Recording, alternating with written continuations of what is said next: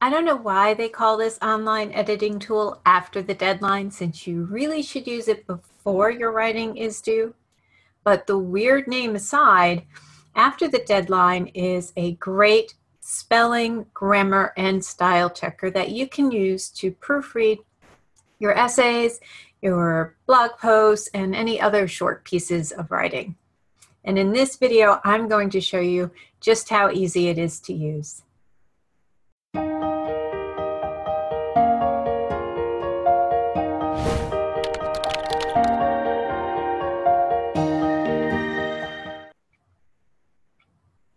Hey, I'm Suzanne Davis, and I'm an online academic writing tutor, and I help my students reach their writing goals.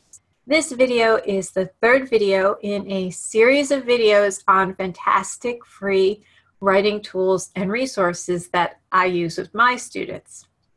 The first two videos were on Hemingway Editor and SlickWrite, so if you haven't seen those videos, definitely check those out, because they're really great comprehensive editing tools.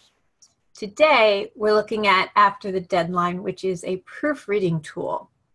So After the Deadline helps you with grammar, spelling, and then it also makes some style suggestions. It doesn't make as many style suggestions as you would find with Hemingway Editor or SlickWrite. But because After the Deadline has a spell checker, it really makes it a great proofreading tool, especially for those of us that type really fast or have trouble spelling. So let's take a look at how you can use it with your writing. This is After the Deadline. The URL is www.afterthedeadline.com. You'll see here that it is a spell checker, a style checker, and that it also is a grammar checker. After the Deadline is free. It's open source technology. You can download it so that you can use it on a web browser or as different plugins.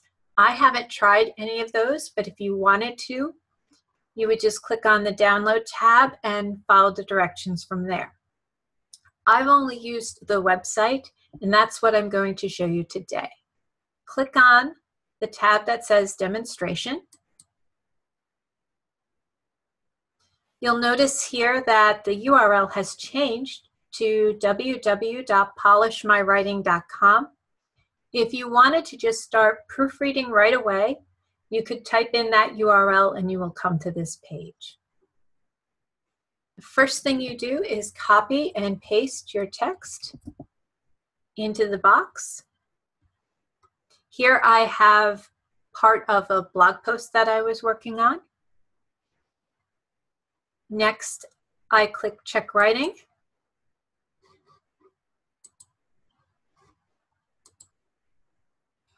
And here you'll see that it highlights spelling errors, grammar suggestions, and style suggestions. My spelling errors are in red. And here it works just like any other spell checker that you would find, like in Microsoft Word or Google Docs. You have a choice of the correct spelling. You could ignore the suggestion, or you could ignore all. I'm going to correct the spelling so that the word is available. I have another spelling error here, and the correct spelling for essential is what I'm choosing. You'll see here that for is spelled correctly. It's F-O-U-R, so that's for the number 4. But it's underlined in red because I used the incorrect for. After the Deadline doesn't check for just misspelled words, it checks for misused words. So here I shouldn't have used for the number. The sentence reads, Google Docs is essential to the writing groups I participate in for blogging and creative writing. So I will change that to for, F-O-R. And I have one more spelling error here, and that's the word effectively. So I changed that. Grammar suggestions are in green. And here, will be revised is underlined. The sentence is, the writing will be revised. I click on that, and it tells me that it's passive voice. So I could get an explanation. I could ignore the suggestion if I wanted to keep using passive voice, or I could ignore all if I didn't mind any passive voice in my writing. But I do want to change this to active voice because it's stronger. But let me look at the explanation first. Here you'll see that the explanation says revise will be revised with active voice. Active voice makes it clear who is doing what. So in an active sentence, the person that is acting is the subject. And then I have some examples of changing passive voice to active voice. So I will change this to active voice. And the sentence, the writing will be revised. I'm going to change that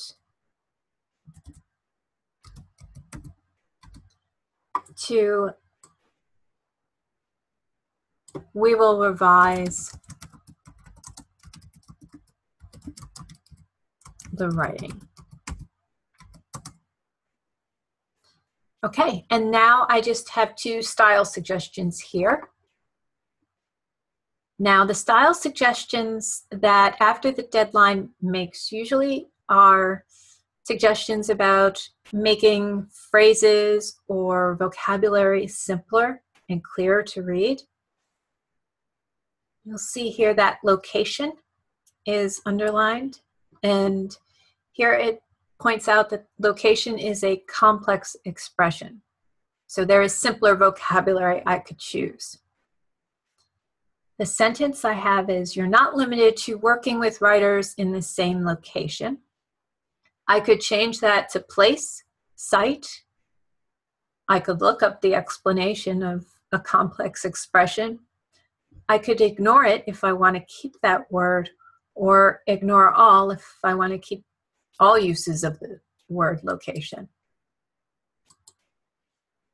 I'm changing it to place. Here's another style suggestion. It's the same thing, complex expression. The word participate is underlined. I think I will change participate to take part. Now my sentence reads, Google Docs is essential to the writing groups I take part in for blogging and creative writing. I made all of my changes. I just want to be sure that everything is correct, so I'm clicking check writing. Nothing is underlined. So what I would do next is just copy and paste this text back into my document and keep writing. So you'll see that this is perfect for proofreading. Go ahead and try After the Deadline with your writing. And my question of the day for you is, what editing tools or resources do you use? And please post that in the comments below, because we all learn from each other, and it's great to see what other tools are out there. And if you come up with something new, I'll make a video on it. And if you want to get more videos on tools, on resources you can use to make your writing better, or you want to learn tips and tutorials on any aspect of academic writing, then subscribe to my YouTube channel and click on that bell so you don't miss my new videos. Cheers!